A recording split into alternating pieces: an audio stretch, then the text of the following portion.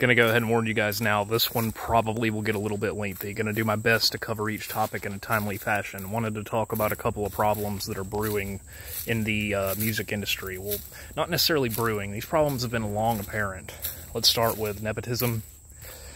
I don't think it's fair, which life isn't fair. So starting that statement with anything is kind of dumb. But it's fucked up that Wolfgang Van Halen probably made more money than Michael Anthony ever did. Which a lot of people will say, you know, well, Michael Anthony should have politicked better for himself. And maybe he should have, but at the same time, though, like, come on. I'd rather hang out with him than fucking Wolf. I'm sure Wolf has cool stories about Eddie being his father, but come on, like, Michael Anthony was there when they were partying and shit. I don't know. I'd rather hear about that stuff. Sorry if you wouldn't. Or prefer fucking Wolfgang. Fucking Beach Boys. I love Beach Boys to death. But they're not really a guitar-heavy band, and Mike Love took his son on the Beach Boys tour to join as a second rhythm guitarist. Like, what? You guys really need a second rhythm guitarist? I don't fucking know. I just thought that was kind of funny. Let's talk about shittily designed, overpriced fucking band merch. So, back in the day, I'd pull up the statement if I had it, but I don't. But I purchased a Death Leprosy long sleeve shirt for, I don't know, between $20 and $30. That includes shipping, and I got it. And now, they got out these fucking pink death shirts. They're pink, they got cats. I know Chuck was a cat guy, but like, do we really have to have the cat death shirt? I don't know, not a fan. I actually kind of shat on it on their Facebook page, and Nephew Schuldiner got pissed. I would show those screen caps too, but I know if the wrong person fucking sees this shit, they're gonna try to shit on me. So, I'm not gonna share that, you'll have to take my word for it, but I did. I made a fucked up joke. I was like, hey, with prices like these... Also, the shirts are more expensive. We're talking $30 for a damn short sleeve shirt, not including shipping. And I get it. Everything's going up because of inflation. But still, it's stupid. Made a joke like maybe Chuck would still be around if you guys had prices like this back in the fucking 90s. Yeah, he wasn't all too thrilled about that. And I get it. I'm a dick. But so is he for these fucking shitty shirts. They're pink and got cats and shit. Okay, Chuck was a cat guy. I'm a cat guy. I don't want a fucking death shirt with cats on it. When I listen to death, I don't think about cats. Unless my cat's in my lap while I'm listening to Symbolic. I'm gonna sound a little boomer here, but you've got these fucking ridiculous email subscription things. That, you know, you try to unsubscribe and then they fucking hit you up back later. I was gonna get a Death Clock long sleeve the other day, and I ended up just not getting it. I don't need any more band shirts right now. I'm fucking band shirted out. And so I just didn't get it. I left the website, left it in my cart. Should have removed it. They sent me an email talking like, hey, you know, you can fucking get this shirt, come back, get the shirt, we'll give you a discount, come back, get a discount this way, why are you going that way, you need to be coming this way. So I fucking went, the shirt's out of stock. So they fucking sent me this email, and I fucking bought into it, and the shirt ain't even in stock anymore, but they sent me this shit, so that was annoying, so I unsubscribed. But it was just like, damn, guys, come on, get your fucking shit together. What the fuck? I mean, really.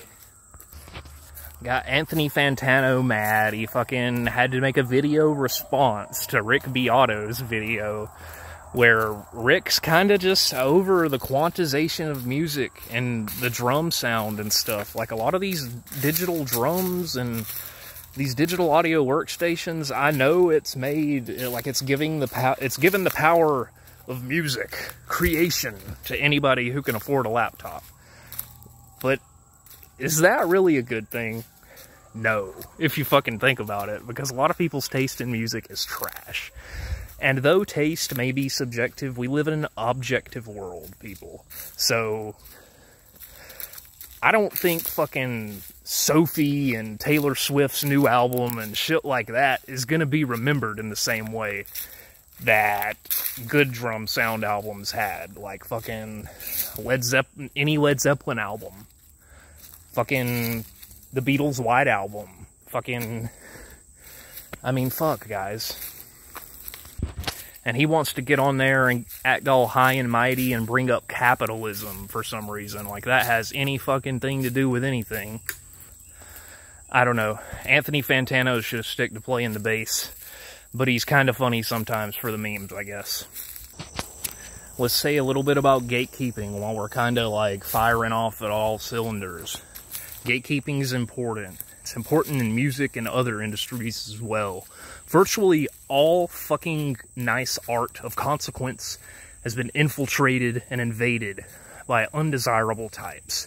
Fill in the blank with whatever your fucking definition of that is, because it's probably true. We gotta protect these things from those people. Unless you want to be sitting next to them at shows and shit, because I sure as fuck don't. A quick little shout out / fuck you to DT Archive, aka the Ravenskill Rebel Militia. This guy, part of me loves this guy, but he's a dick. Like, fuck. I love his videos, I really do. I think his videos are great. But, I don't know, we had some beef and he fucking blocked me. If you don't know DT, or Ravenskill, whatever the fuck, he's basically the best Dream Theater channel ever, besides the official channel, if you really want to count that. The band's track record has been off for some time now, so, hell, I wouldn't count it.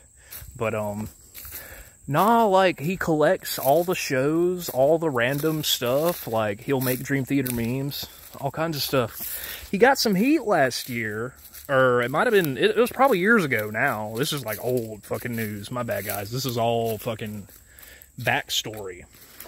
But he got some heat a while back for kind of exposing James LaBrie and John Petrucci for backing tracks.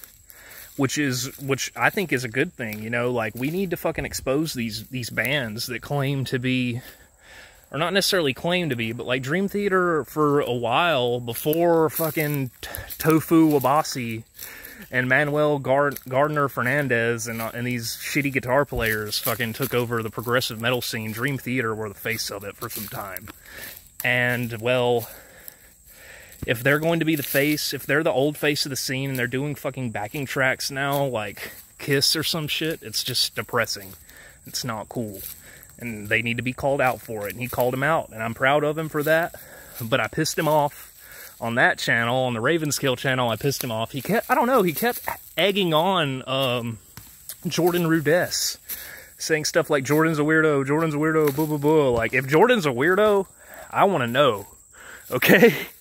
I really do. And he just kept on, like, he said he was going to make a video about it, and he never did. And I called him out on it, and he got mad. And he just hid me from his new channel.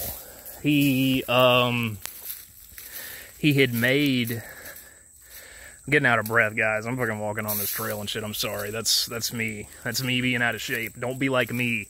Fucking be a physical fucking specimen, okay? But, he had made a video, or he had made a post that was kind of like making fun of these weird blue-haired idiots, and I commented on it, and I was like, dude, you were kind of a cunty on your last channel, but if you're gonna do stuff that makes the blue-haired weirdos mad, I'm all for it. Fucking go for it. And I guess old habits die hard, because he hid me from his channel. It's easy to know if you're hidden from a channel when you normally get interactions on it, like thumbs up or comment replies, and then magically nothing for bringing up that shit. Just, I don't know. I went on his Facebook and I said, unhide me from your channels or you're gay. And he fucking, blocked me. So I guess he's gay.